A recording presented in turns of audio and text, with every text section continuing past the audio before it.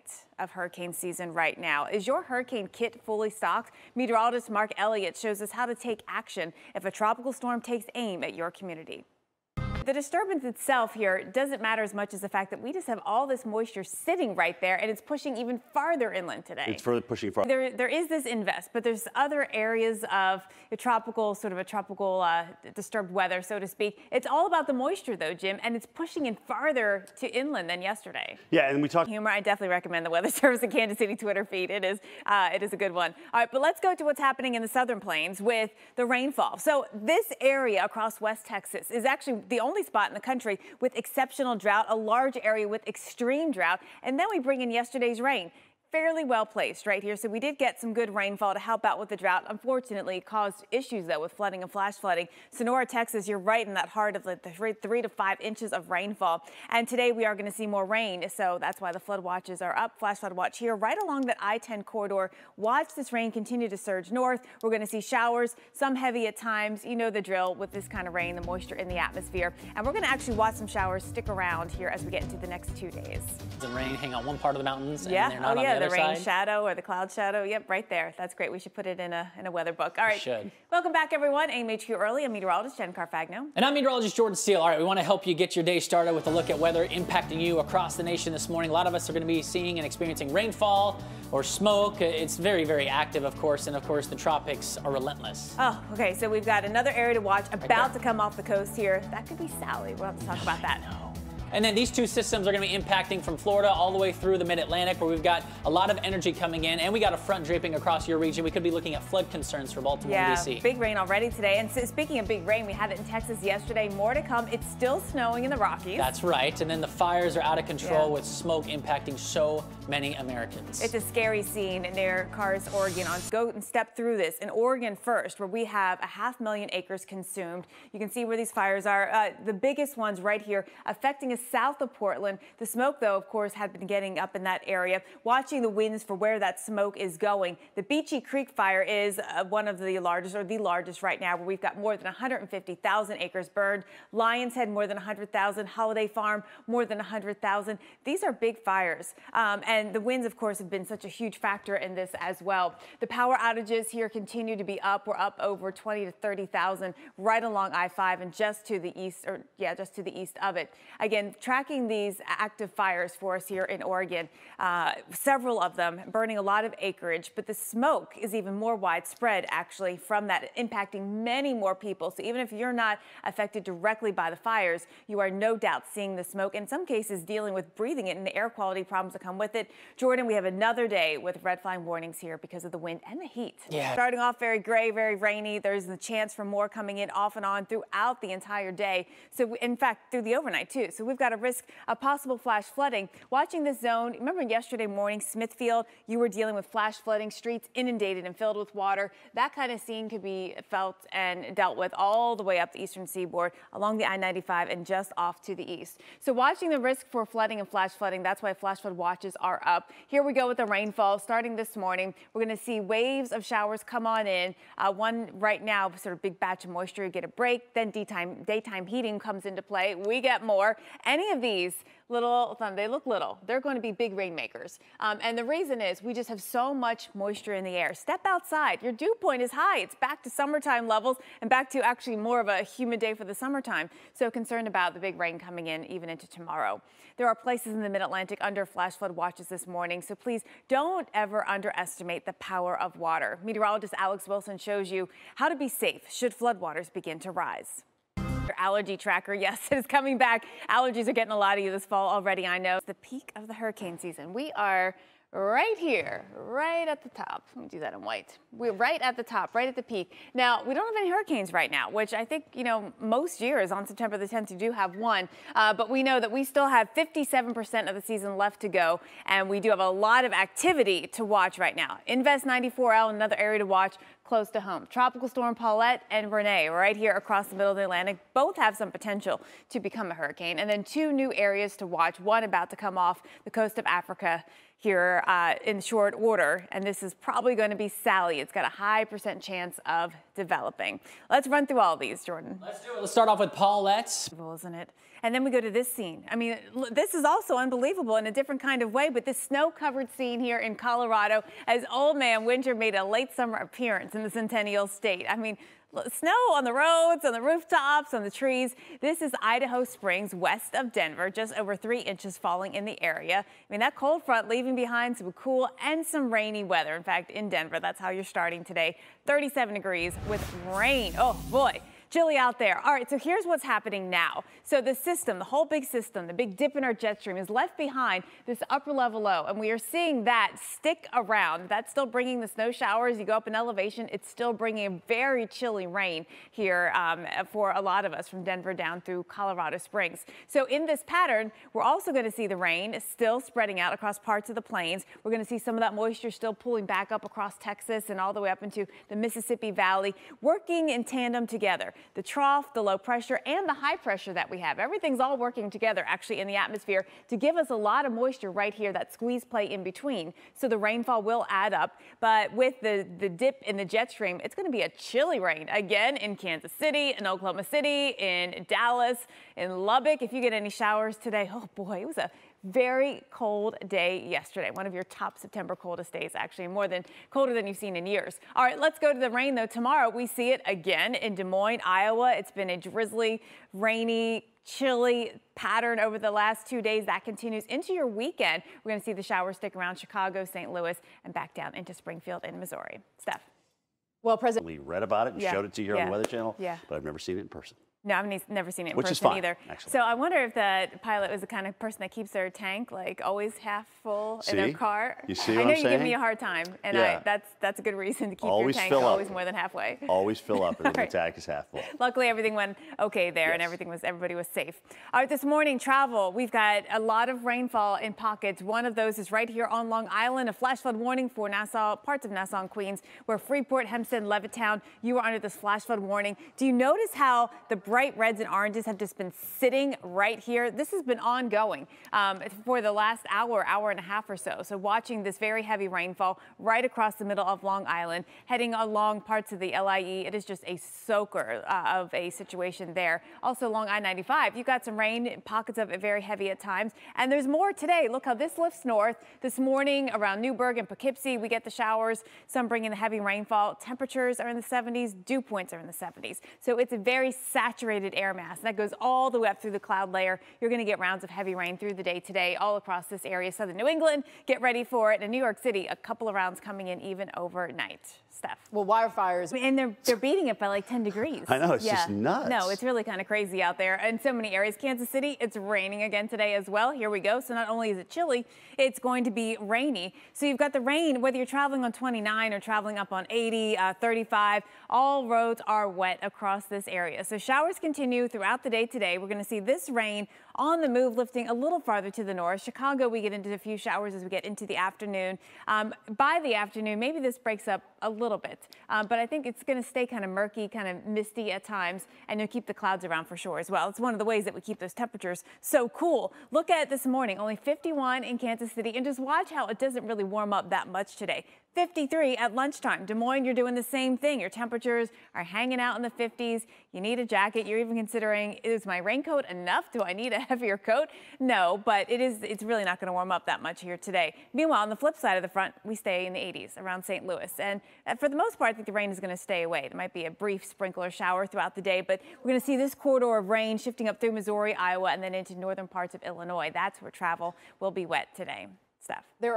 Then the heavy winds sweeping across the west are fueling these extreme wildfires, forcing mass evacuations. Hundreds of buildings scorched by the blazes, like the Creek Fire in California. It has exploded to more than 166,000 acres. It is 0% contained. Our Dave Malkoff is covering the massive wildfire in Fresno. Officials say 30,000 residents of Fresno County and 15,000 residents of Madera County have been evacuated. And Steph, we're still not getting help from Mother Nature. I mean, you look at the winds. We don't all have the heat because the smoke is actually preventing that solar radiation from getting in. Well, that's the other thing, right? So let's talk about all these different fires and where they are and what we are contending with here. And first, we want to start off here.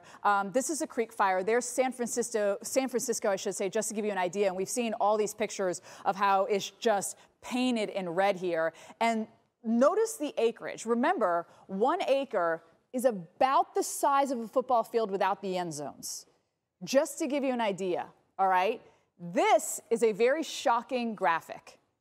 This will have your jaw on the floor. Largest wildfires in California, the Mendocino, we all remember that one from 2018, right? But look at 2, 3, and 4 are all from this year. It's just awful. As we go north into Oregon, we've had a lot of problems here as well. Of course, the Beachy and the Lion's Head now combined to be the Santiam fire, and that's growing as well. We have Holiday Farm fire as well. And look at the acreage here in Washington, our largest fires in Washington, and there are multiple here, over 170,000. Ash is another man's treasure. That's the story with the rain in the Northeast. Okay, fill me in. He's like, Abrams, where are you going with this? You got me. Right off the top. Well, if you look at the drought monitor, New England, we really need the rain. Places like Philly, you know, southbound, we actually are good on rainfall, but we need it pretty badly. Connecticut, Massachusetts, all the way up into Maine, Vermont, New Hampshire. You guys are in this little like dry bubble, so you could use that rain. But the moisture is just tremendous here, all right? The amount that you can squeeze out of the atmosphere, you might hear the word PWAT, precipitable water. And it's as if you take a core of the atmosphere and how much you can squeeze out. And our levels here in some places are really, really high. So if you can squeeze more moisture out of the atmosphere and you have the squeezing mechanism, which is a boundary, that's why there's that possibility for flooding. And if you read these flood advisories that are posted here, it's about rainfall rate. And we, excuse me, try to express this all the time. It's about how much rain is going to come down. You know, it's not super dry. I mean, it isn't New England, or super wet overall, but it's coming down so quickly. You see, we already have flash flood warnings here. You know, in this area, by the way, it was southeastern Richmond. It was last week, right? Or was it the beginning of the week? Yesterday. Was it yesterday when they had yesterday? Yeah. Thanks, Jen. Yeah. Yeah. Sometimes there's so much weather going on right now. You know, it's like just overwhelming at times. So here's a look as we head into the afternoon. Again, you'll have the rain. Some of these are going to put it down, and that means that you are going to experience flooding. And it lasts really as we head through our Friday morning. Jen. And then the downpours. Get up here. You let, you know, right? All right. So there is a lot to watch in the tropics. And we're going to give you, you know, we'll focus in on really what's happening when we look out into the Atlantic. But we also have to look closer to home here. Let's have a look at New Orleans. Good morning here down in the bayou. Plenty of sun today. New Orleans heading into the low 90s, dew points in the 70s, which means it's super humid. So we're going to have a lot of tropical downpours and also as we head into the weekend as well. So let's talk more about these tropical downpours and why we're seeing it. Well, essentially, the tropics are helping give us this surge of moisture. And I was just looking at the PWAT values up and down the East Coast, over 2 inches, which is high. I know that might not sound like a lot, but if you have this column of air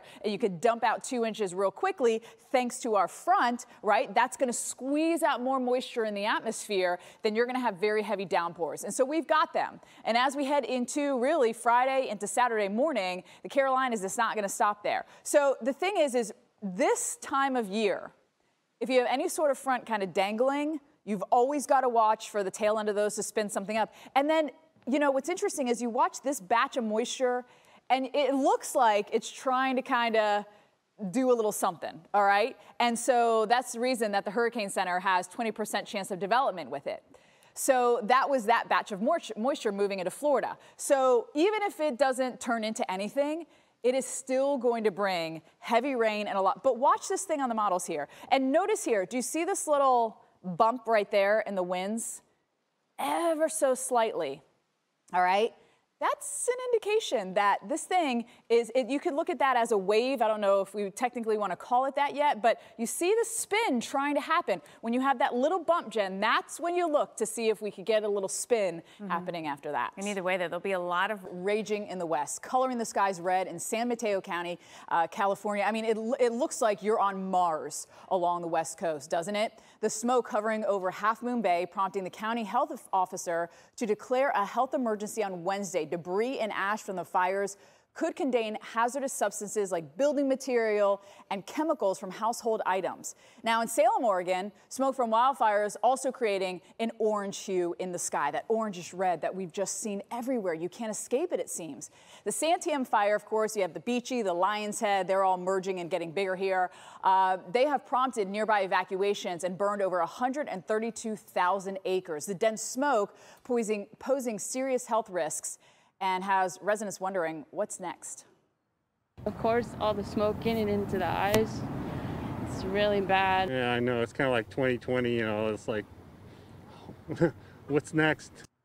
Yeah, so let's talk about what exactly causes this red coloring in the sky. All right, so we're gonna have a look at the spectrum here, okay? And you know, we have red, orange, yellow. You heard of Roy G. Biv. You have all of those colors, but you have to look at the wavelengths, right? So let's first look at what happens with our blue, indigo, and violet. Those are shorter wavelengths. As you look at the yellow, oranges, and reds, those are longer wavelengths. So if you have a fire, obviously it releases smoke and all sorts of particles in the atmosphere. And so what happens is those shorter wavelengths get scattered out, and so you don't see those colors, while the orange and red are the only wavelengths that are able to make it to your eye, and that is actually what causes that reddish, orangish hue.